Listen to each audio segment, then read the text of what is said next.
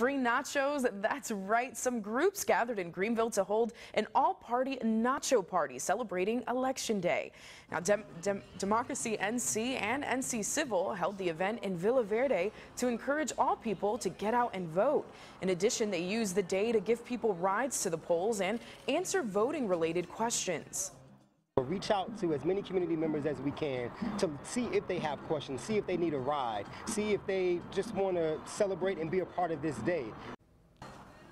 Jermaine McNair also said his group informed a handful of people who didn't even know it was Election Day. He said it's an important civic duty to vote, no matter what party you are affiliated with.